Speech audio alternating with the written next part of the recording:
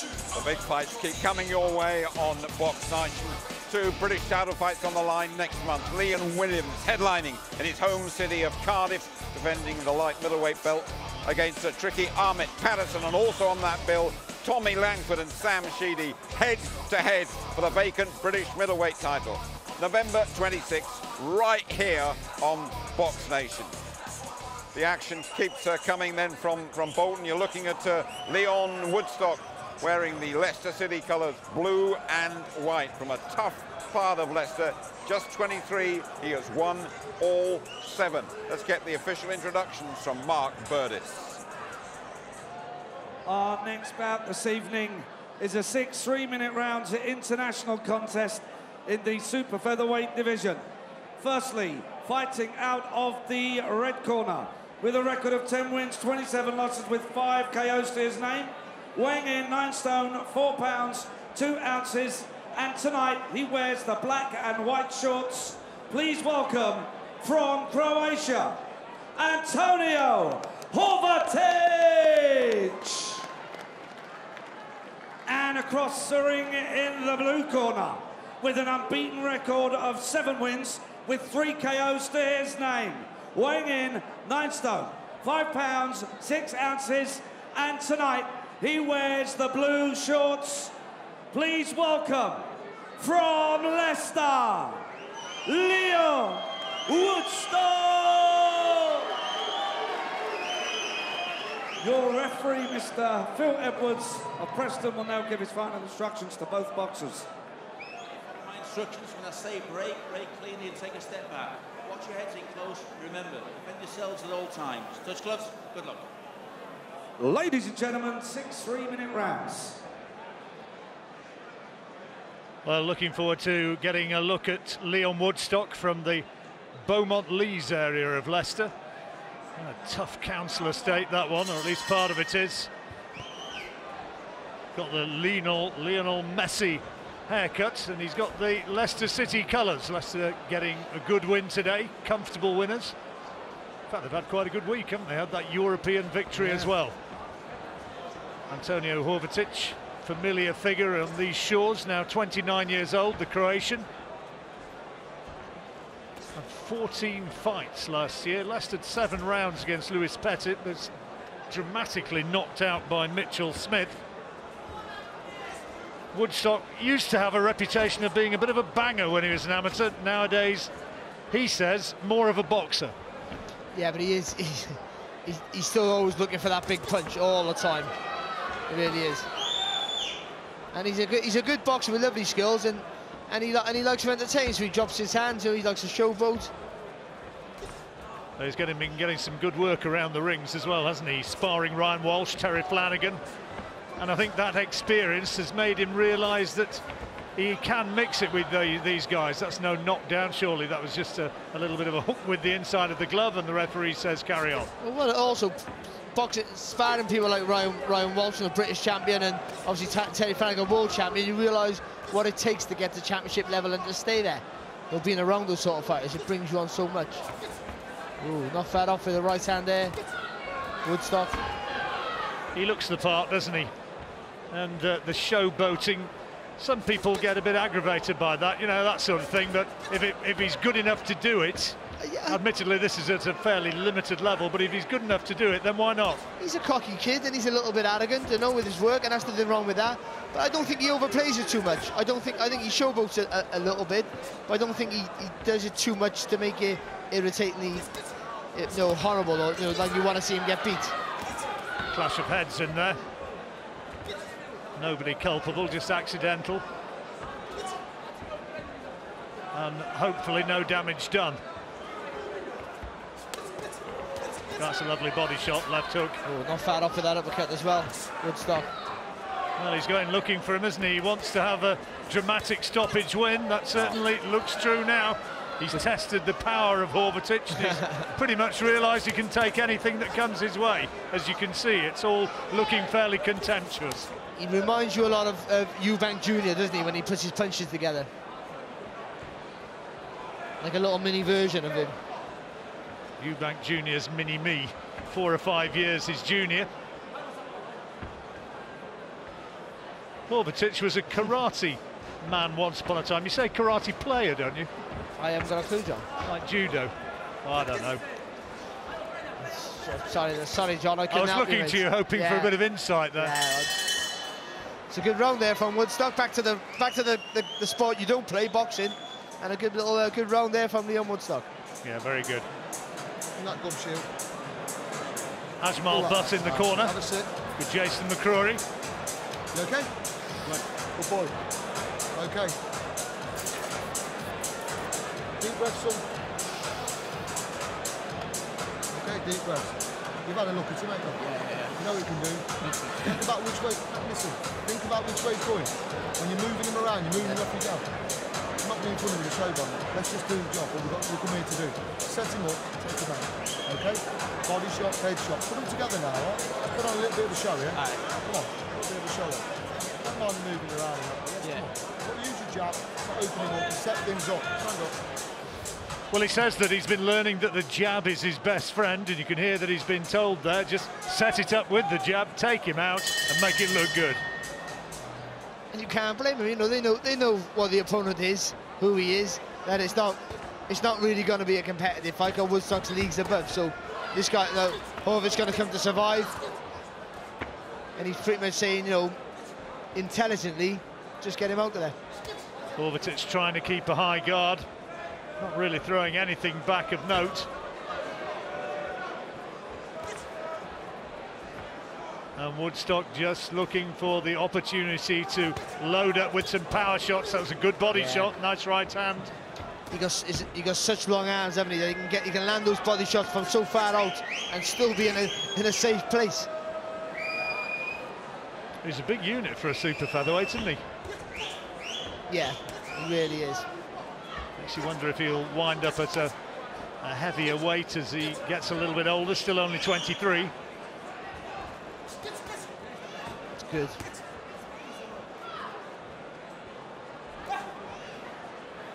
Was a product of the Leicester Unity Club as an amateur.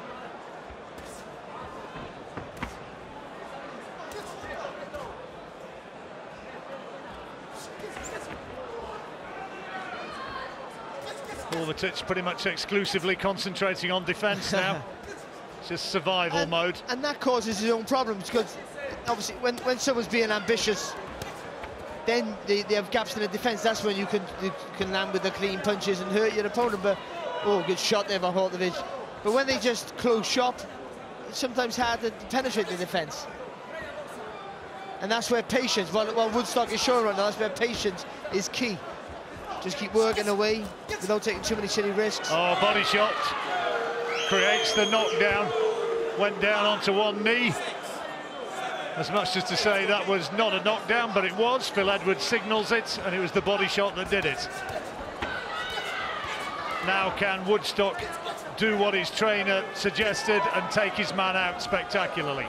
Well, I think he'll do really well to get a spectacular knockout, but I think he'll wear him down. If he keeps that just over three-quarter distance, so because he got such long arms, he's always in a safe place when he puts his punches together. Horvatic can't respond. Switching attack from body to head beautifully there with the right hand.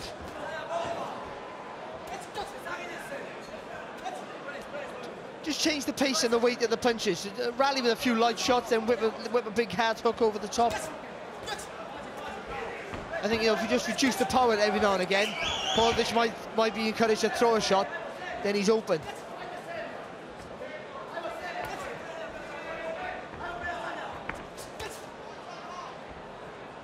Well, we'll have a look again at the knockdown between rounds. Horvatic sees it through, but that'll be a 10-8.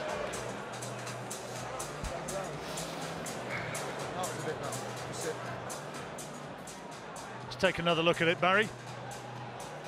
There you go, right hand. Well, the left hand hit the elbow into the ribs, so I think the right hand was the one. And I don't think he was seriously hurt. I think he felt it, and he was expecting another shot, so he just took a knee. No, that's an old pro. Just took a knee, you know, just so you can survive. Yeah. When you get round him, step across him. You can do beautiful boxing, control him, do what you can do. Yeah. Right. Close the shoulder, go in there, tapping, but I want to see your feet moving now. You're standing in front of him a lot. See when he move around the ring and put the ring off and step across it, and then go where he wants to go. Corners, 10 seconds.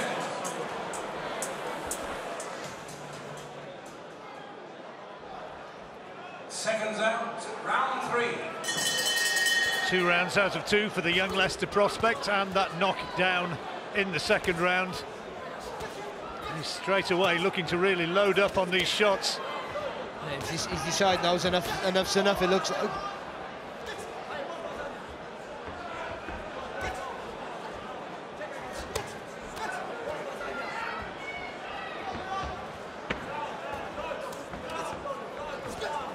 That's what he wants. He wants Horvatic to fire back. That's when there's gaps in the defence. That's when he can whip. He got faster hands, more accuracy, and the longer levers. That's when he's going to get the more success. Little flurry from Horvatic there, just about his first attacking moment of the fight. Gum shield almost came out as that right to the body landed. Well, that's where he needs to focus there, isn't it? It's obviously a problem there for Horvatic if he's gone down with the right hook at the body and grimaced again from the same shot. Oh! Right hand to the temple again, the momentary touch. Well, I don't know what. The man at ringside, the timekeeper, gave it and started counting as a knockdown. Referee said carry on. I thought he momentarily touched down, but maybe not. No, he did. I think it was a right hand over the top, wasn't it? I don't think there was a. Well, it looked like a knockdown. Looked like a knockdown to me, Barry, but not given. I don't think. No, you can't, no.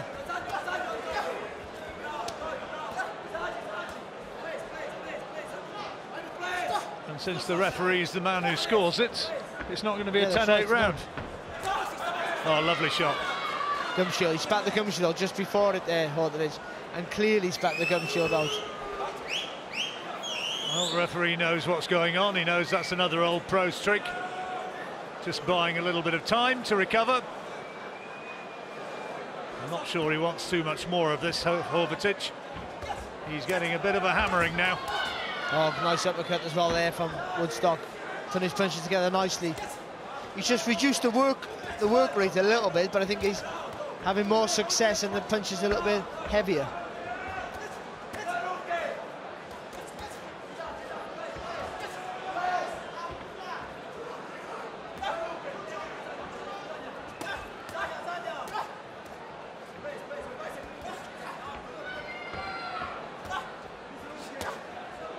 Shot, nice body shot, and another. That's that right hand repeat of the one that put him down in the earlier round.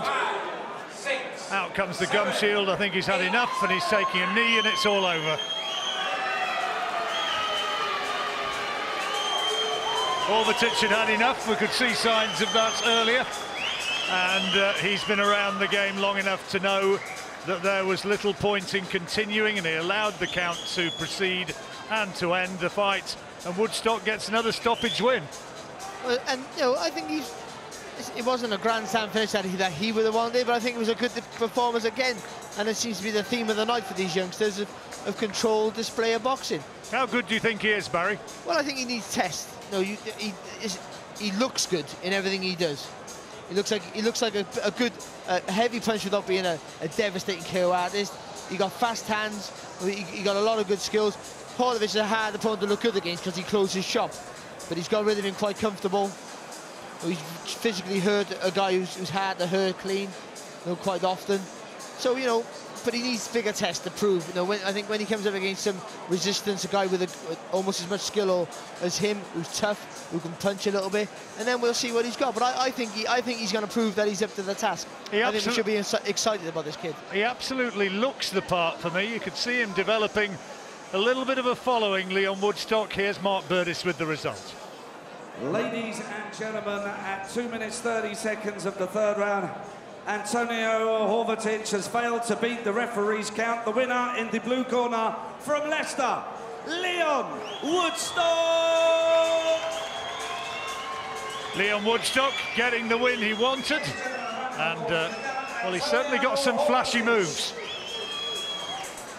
He looked very good, Lyon Woodstock, from the tough streets of Leicester, a dedicated trainer. He's been sparring with some very good people, been sparring with Terry Flanagan among others, and he absolutely says those sessions have given him such confidence that he will achieve his dream. Got a lot going for him. He's a good fighter, Jim, and I know you were very impressive with what you were saying as early as the second round. You were. Yeah. He's a really good fighter.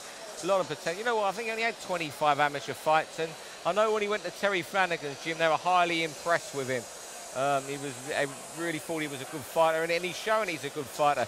Jason McClory's manager has banged on to me about him from day one. I think he won his first fight in about 38 seconds, and he was rushed down to Buncey's couch the next week. And no, Buncey's a big fan. Now, he's a good fighter, but you know what? There's plenty of time. We've got to take into account the short, only 25 amateur fights. He's only had 7, 8 fights. Another 3 or 4 fights, we can see him in a test. He's developing well. The way he finished the fight was really good, although Horvatic really wanted out of there. And he's developing from a sort of crash-bang wallop fighter into a real proper thinking puncher. It was just too busy for Horvatic. And by the time the second knockdown came, Jim, the fight had been punched out of Horvatic. Then we saw then when he deliberately spat his gum shield out to try and buy some time. But no, he was levels above him. And there's a lot of fighters around, as I said earlier, who had between like 8 and 12 fights. The guys like Anthony Yard, Zelfru, who we saw earlier. There's a Manchester cruiserweight, Jordan Thompson.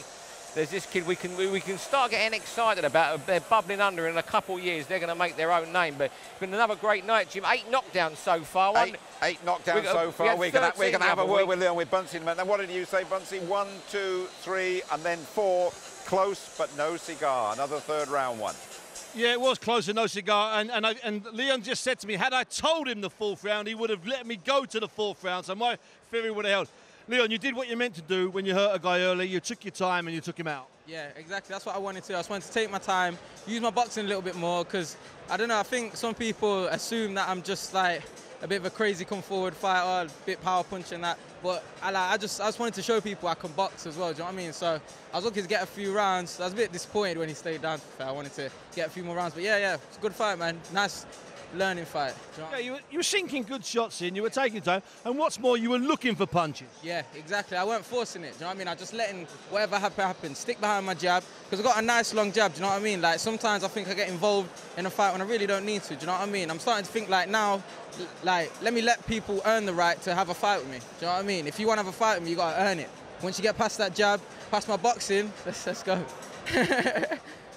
And it's good that he boxed, but good that he boxed. I know you were happy with it, just the way he was relaxing and boxing. Well, especially after the last fight, it was a great performance. He showed a lot of energy, but we know Leon's got a lot more about him than that, do you know what I mean? So it was nice to see him that. You probably heard me shouting, set your shots up, That's what it's all about. Longevity and being smart. No, he does an awful lot of, I know he takes care of kids in the ring, and he hasn't really been tested. Tonight wasn't a test, it was professional boxing. That's the business we're in. But he does do a lot of good sparring with a lot of good people. Listen, we've been moving around with some of the best people in the country, from Terry Flanagan to the Walshes, and I could mention many, and they've been absolutely top class. They've helped Leon, they've brought him along, and they've shown Leon, really, you can't just walk through everyone. They're tough boys, and it's really brought Leon a lot, to be honest with you. It really has. Leon, I've been asking kids tonight where they want to be in 12 months' time. I'll come to you in a minute, Hudge, you can tell me. Where do you want to be in 12 months' time? Well, to be honest, I want to get, I think my next fight is going to be an 8-rounder. That's what I'm looking to do, get a nice 8-rounder in. And then for my 10th or 11th fight, get some sort of title. That's what I'm looking to do. I want to get some sort of gold around my waist and then start challenging big opposition. Like, I'm willing to fight anyone. I'm not, like, being egotistical about it, but I'm a fighter at heart, do you know what I mean? I ain't afraid to fight no one. In the weight division, like, anyone. I ain't bothered whether they're a prospect, whether they're higher on paper than me, I ain't too fussed. But I'll only fight whoever they'll put in front of me, do you know what I'm saying? So I'm ready for whoever, literally I am. I'll be ready for, whenever they put me in with someone that you're going to class as a test, then so be it. Let's see what happens, do you know what I'm saying? It's a great attitude, but you're in the corner, more, you're father figure to a degree as well. I mean, anyone that gets close to a fighter, yeah, exactly. So, as much as he says that I'm ready to fight anybody, that's not the way it works. No. That's why we've been getting the quality rounds in with quality fighters. We are with Frank, as you know, and Jason McClory, top people. They're not going to let us make any silly mistakes. They're not going to let us make schoolboy errors. They're bringing us along nicely, and for them guys to believe in Leon was a massive boost to Leon. He's just an estate kid. He had nothing growing up, do you know what I mean, apart from his mother, and to see him develop into the person he is today, and to have the people around us, man, it's a blessing, you know. You know what? There's a lot of people care a lot about you. You're not going to let anybody down, are you, in the next 12 months or so? No, I don't plan on doing that at all. Come on, man. I just want to say big thank yous to Jason McClory, to Frank Warren for giving me this opportunity to get it, do you know what I mean? Raynham Steel, yeah, they're doing their job, do you know what I'm saying? My sponsors, Thomas Cassie's roofing company, helped out so much. Without them, I wouldn't even be able to go do all this travelling to go see Terry Flanagan, to go see the Walshes. Wouldn't happen, do you know what I'm saying? So all these people are like all the jigsaw pieces to making the finished picture, do you know what I mean? We're off to Germany. My girl Paige Mann, she's just been picked to represent England. So we're off to Germany to go and to support Paige. So yeah, all the best, Paige. I tell you what, it's a loving down here, but you know what? Barry's absolutely right. There's that degree of arrogance, Jim, but there's also that true streak of being humble. And you know why that is? Because if you're not humble in Leicester, people soon tell you off for being not humble. It's that simple. Back to you, Jimbo. I'll take your word for that, Steve, definitely. But I'll tell you what, good on Lyon there. Excellent in the ring and reeling off the sponsors and the thanks afterwards. What a class act. And saying he wants some gold stuff around his waist too. And one or two champions wandering around Leicester at the moment. He could well be joining them down the line. He's another one I've said before. One of them fighters in Britain that are just all bubbling under who are going to crack it in a couple of years' time. You know what? That was a nice interview. I mean, he's a really nice kid. You can just tell that, and the trainer with, they're warm people. And just one thing, Bunsey there saying you're not going to let anybody down over the next 12 months. I mean, looking at him, looking at the condition he's come in, looking at the way he conducted himself here tonight, I would say emphatically that is very, very unlikely. He will be unbeaten in 12 months' time. Log it. He'll be unbeaten in 18 months' time. Log it. Lillis just said so. We're going to log you a few more fights in a few minutes' time.